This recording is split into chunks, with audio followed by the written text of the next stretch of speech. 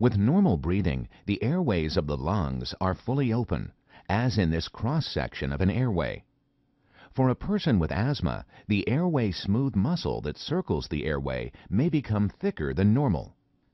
During an asthmatic attack, in response to an asthma trigger, such as an allergen or irritant, the airway smooth muscle may contract, leading to airway narrowing and breathing difficulties.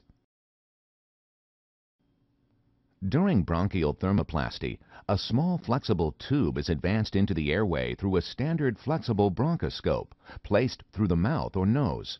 No incision is required.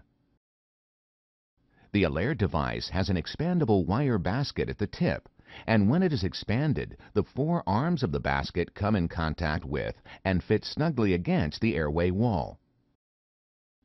The expanded basket will then deliver controlled radiofrequency energy for about 10 seconds to heat the airway smooth muscle.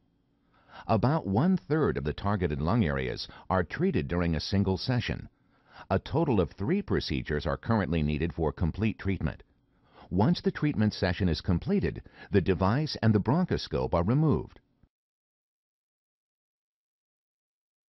The controlled heat delivered during bronchial thermoplasty is designed to reduce the amount of airway smooth muscle in the airway wall. By reducing the amount of airway smooth muscle, the procedure may reduce the ability of the airway walls to contract and narrow in response to irritation, infection, or inflammation.